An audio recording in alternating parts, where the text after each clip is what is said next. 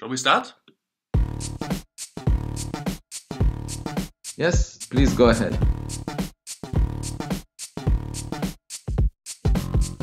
Were there any people who triggered your thinking about extraterrestrials?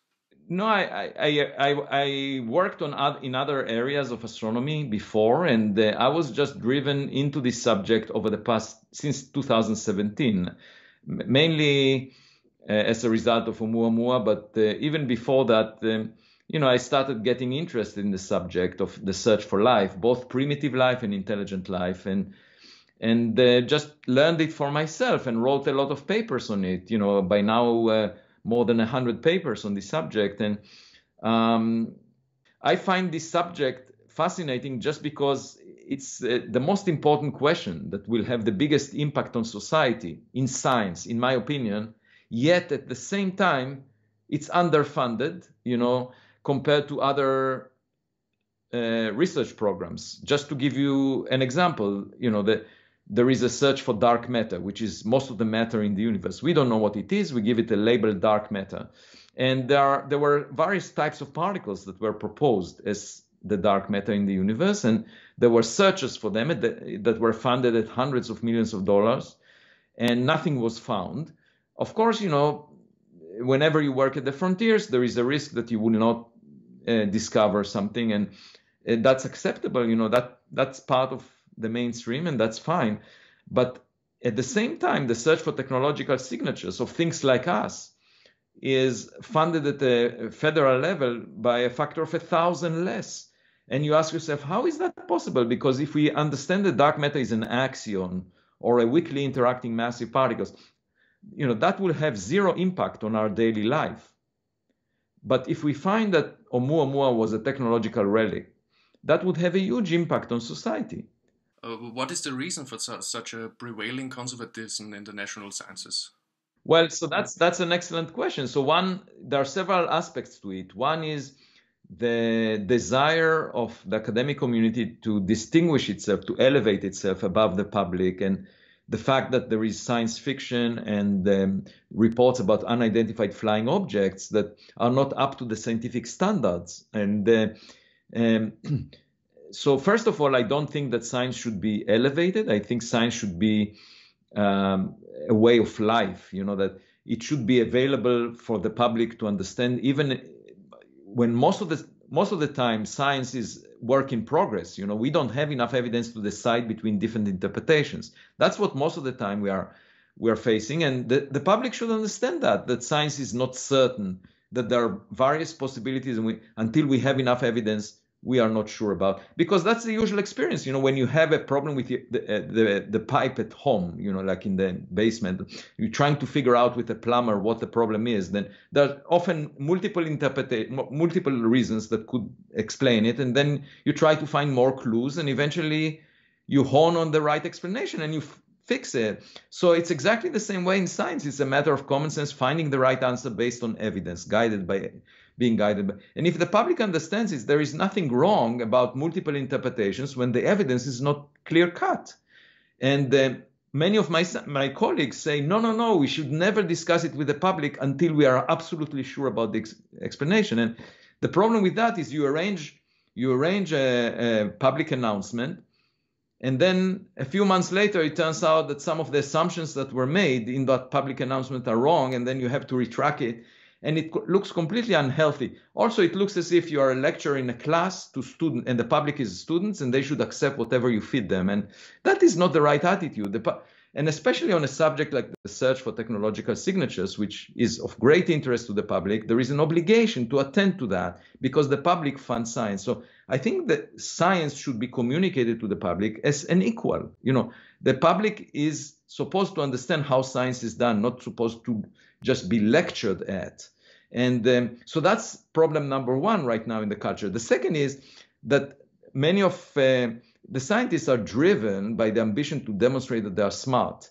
So that may sound okay, that's legitimate, but at the same time, it drives some culture, communities of mainstream scientists to work on things that have no experimental verification. Because if you put some skin in the game and test yourself, then there is a chance you will be wrong. And so if you don't want to be wrong, you want to show that you are smart always, you go to a corner that can never be tested experimentally. You do string theory. You work on exodimensions. You work on the multiverse. These are concepts of the mainstream that can never be tested, at least until now, and maybe not in the next decades throughout their careers. And that's very comfortable because then you can do mathematical gymnastics and show that you are smart. It's a sandbox that allows you to do that. But I regard those as much more speculative than talking about technological signature. And finally, I wanted to mention that there are people saying, oh, it's a controversial subject.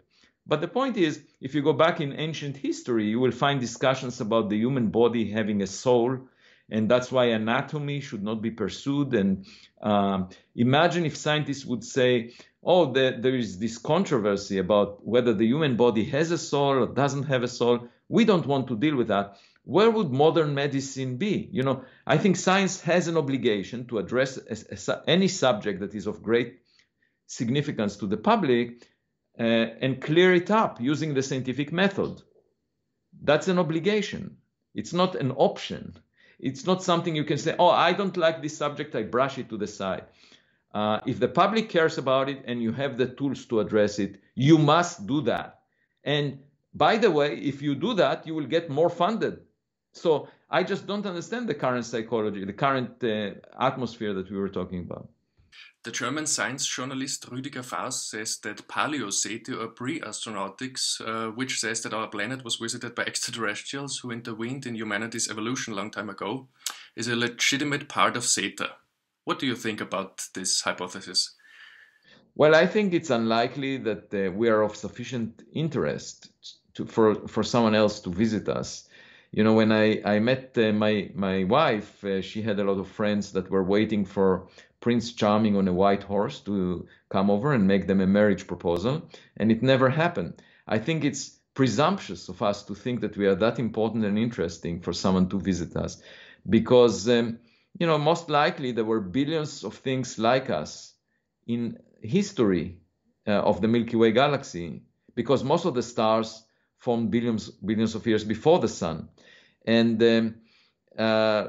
And so we are just like ants on a sidewalk, you know, we are one out of many. And I don't think that we are that intelligent. We only developed the technologies over the past century or so. And before that, we were pretty uninteresting, you know, if you look at human history.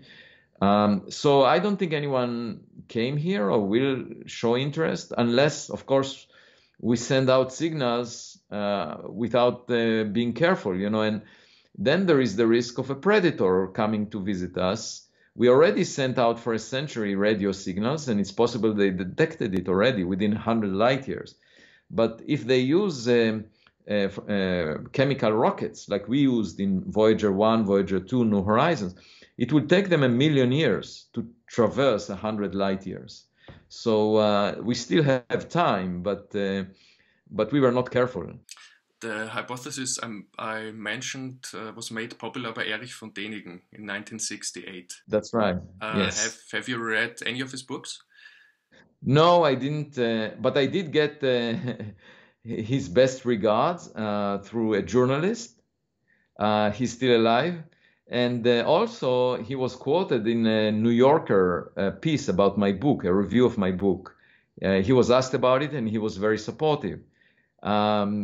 I didn't, as a child, you know, his book appeared when I was very young, and you know, it was controversial at the time, the claim that they visited, or that there is some evidence. You know, obviously there is no scientific data that directly indicates, that validates his views, you know, although it's possible. But so I haven't, you know, I've been focusing mostly on scientific research in recent decades, so I haven't read the book. What contribution has he made to the search for extraterrestrial? Well, I think any discussion of his type or of science fiction, even though it's not rooted in scientific evidence necessarily, is important in the sense that it expands our imagination.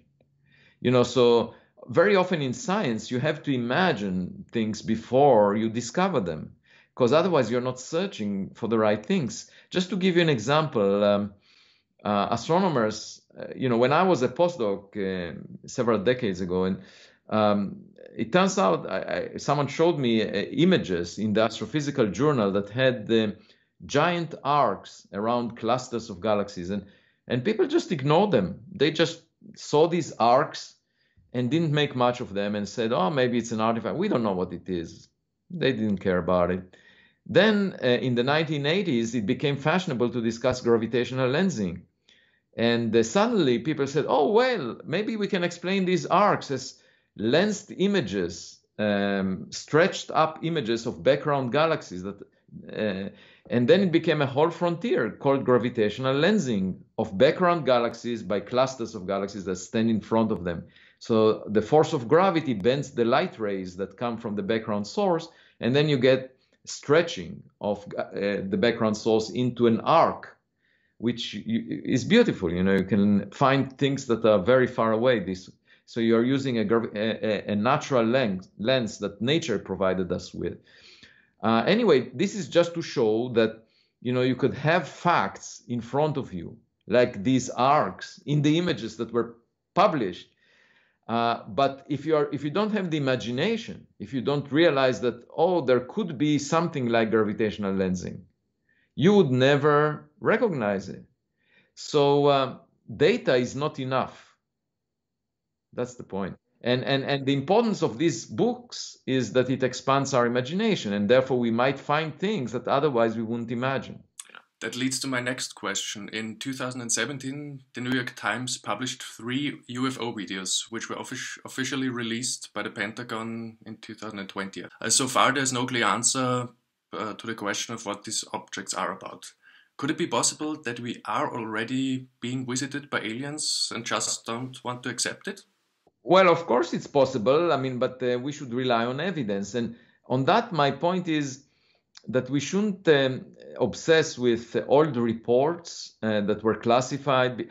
They were classified because there was a question of whether they are of national security importance, because, for example, if the Soviets or the Chinese have equipment that is spying on the US government wants to know about it. So at first you want to examine these unidentified objects and try to figure out if they are related to espionage or some other reason that other nations are using technologies that the US government is not aware of. That's the first, and that's why it would be classified.